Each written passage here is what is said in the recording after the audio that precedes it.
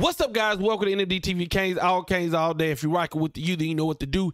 Hit that like and subscribe button so you never miss out on a video. Some news to talk about. Sam McCall is no longer with Florida State, and instantly when something like this happens, the first thing people say is he's going to be a Florida Gator or he's going to be a Miami Hurricane. So let's talk about, could Sam McCall become a Miami Hurricane? First things first, there's been no reports of Miami reaching out to Sam McCall. There's been no reports that Mario and his staff is going to recruit Sam McCall to come to Miami. This is just a conversation that I want to have. First of all, what happened with Sam McCall at Florida State? Sam McCall was a highly touted player, the #1 player in their last recruiting class, came in as a true freshman. Many people thought that he would start right away, but he didn't. They put him on kick returns. They put him at safety. They put him at corner, but he could never get consistent playing time. He goes into the transfer portal.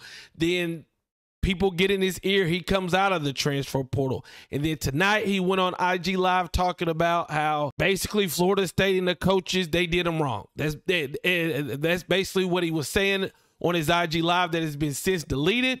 And now he's not just in the transfer portal, he is off of Florida State roster. So there is a breakup. And of course, people say, well, is Miami going to take a look at him?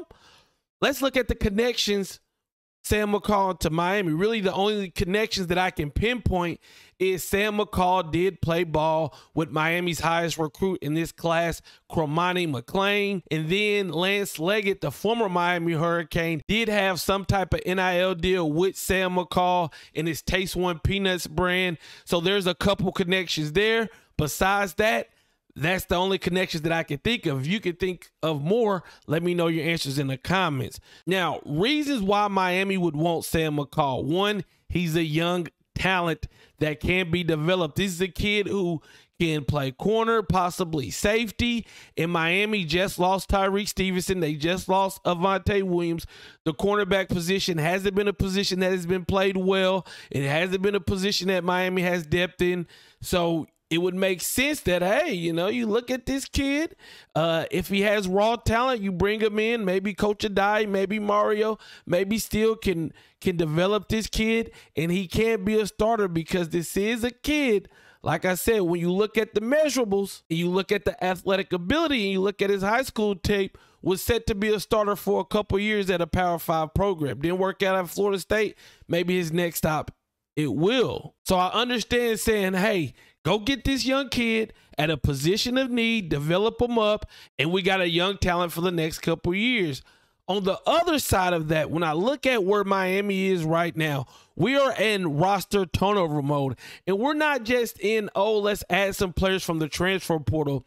The key to this offseason is Miami is getting all the players that does not fit the Mario Cristobal standard. They're getting them out of here.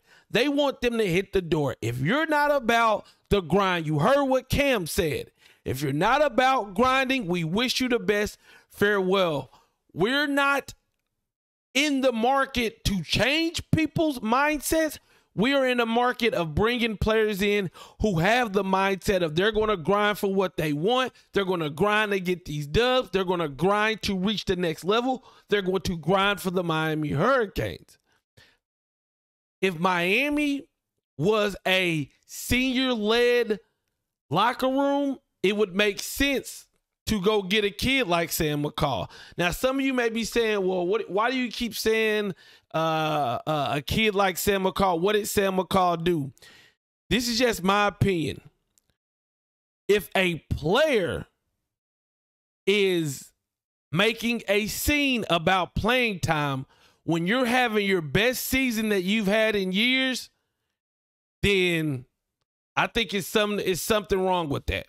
It's something wrong with that. There's nothing wrong with a player wanting to play more because these kids are very competitive. Everybody's competitive. I'm competitive. You're competitive. Everybody thinks that they are good, you know, if you're a competitor.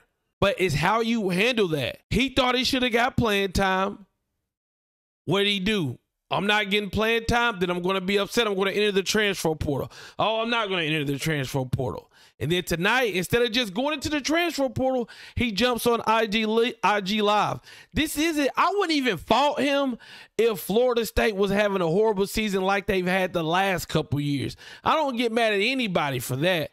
But let's be honest, Florida State has had a good season, a season that they're excited about. You know, they didn't beat any ranked teams or anything like that, but they beat us. They, you know, they're kumbaya, and they, you know, if you talk to a Florida State fan today, they feel like they Alabama, they Clemson, they Georgia. That's how big and bad they talking. So they feel good about their program. The coaches feel good about their program. The media, everybody's feeling good.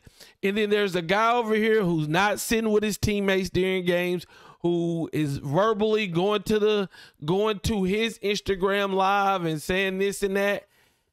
I just don't think Miami needs that. And I believe like that is the negative cloud that's going to follow Sam when he's trying to find his next spot. So my question to you is this. If Mario asks you, hey, should we recruit Sam McCall to the Miami Hurricanes, what would you say? Let me know in the comments. I'm out. Peace.